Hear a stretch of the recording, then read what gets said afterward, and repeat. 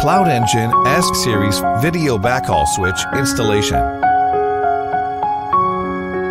In this video, we'll show you how to install a CloudEngine S-Series Video Backhaul Switch. Before we start, let's get our installation tools ready.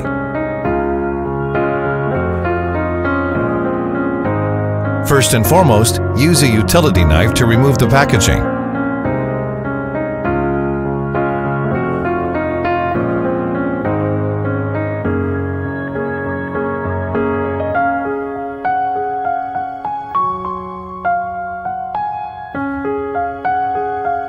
Then take out the switch, auxiliary material package, and the hose clamps used for pole mounting. Now let's install the switch onto the pole.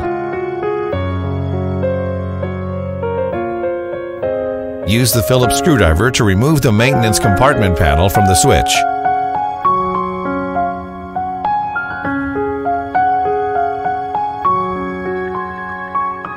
Take out the sealing compound. Use the Phillips screwdriver to take off the base, which we need to deal with first.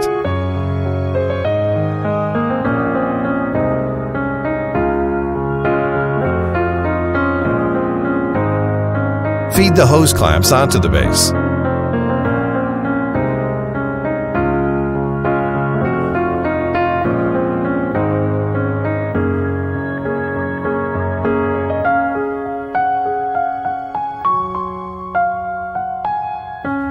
Make sure that the cables you're connecting to the switch are fed through the cable hole at this stage. Having done that, mount the base onto the pole. Use the M6 hex torque screwdriver to fasten the hose clamps tight.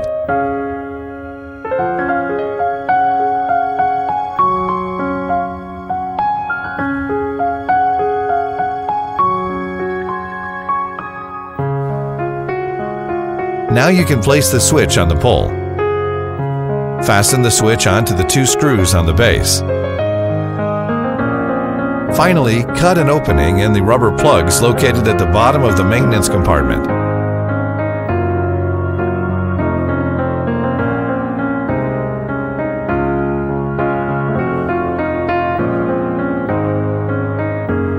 Optionally, you can install AC input and output circuit breakers and a fiber management tray.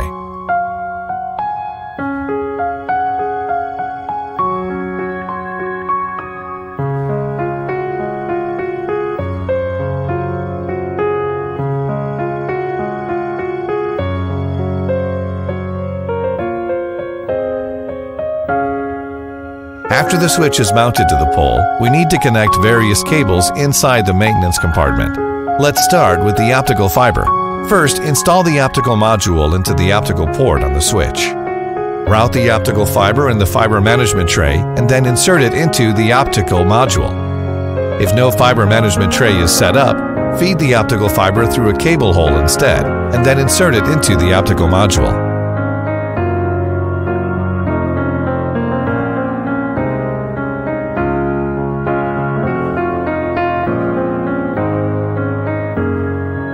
Now let's connect the power cables. The switch provides 5 12-volt DC outputs to external devices. When connecting a 12-volt DC output power cable, make sure that the cable cores are attached to the positive and negative poles correctly. The switch also provides 2 24-volt AC outputs to external devices. Before connecting a 24-volt AC output power cable, make sure to pull out the cable connector first.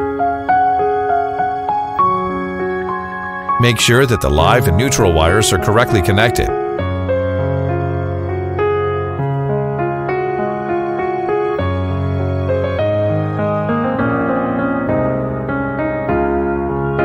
Then you can insert the wires of the cable into the connector, and after that, put the connector into the power output socket. Next, let's connect a 220-volt AC input power cable. First, assemble the 220-volt AC input power cable.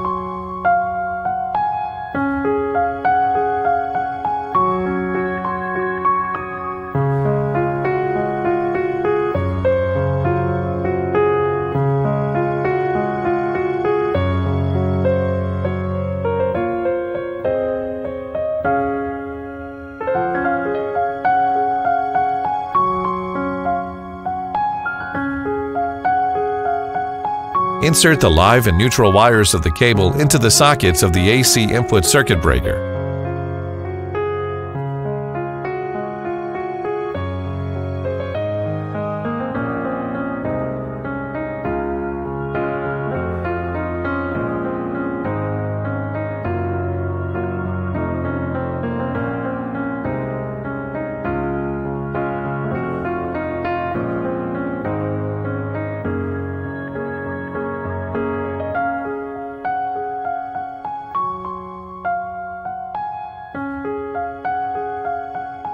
And secure the PE wire to the ground terminal next to the circuit breaker.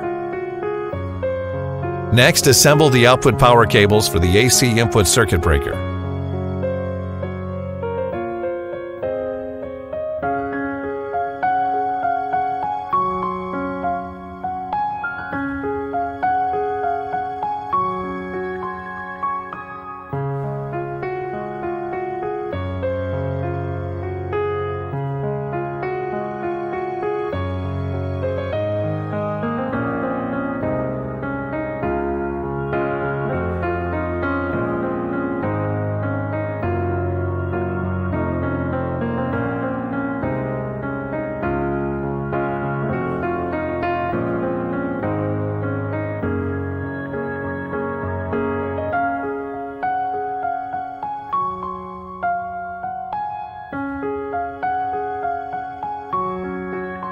Connect these power cables to the input and output circuit breakers and the AC power input sockets of the switch.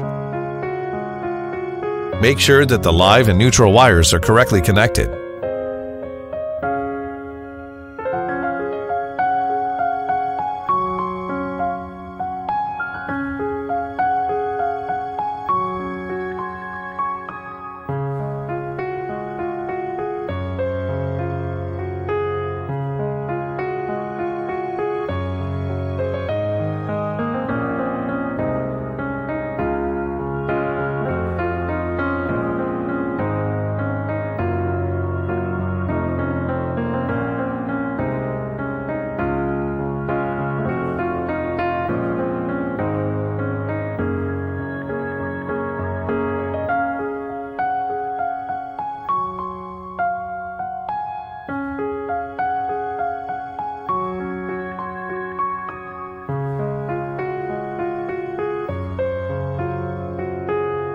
We also need to connect Ethernet cables to the switch.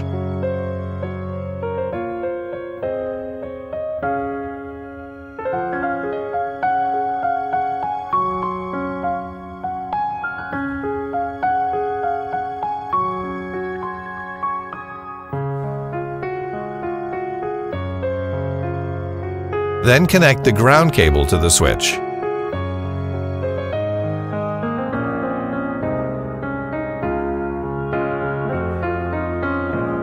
After all the cables have been connected, seal all open cable holes shut using the sealing compound. Finally, use your Phillips screwdriver to fasten the maintenance compartment panel onto the switch.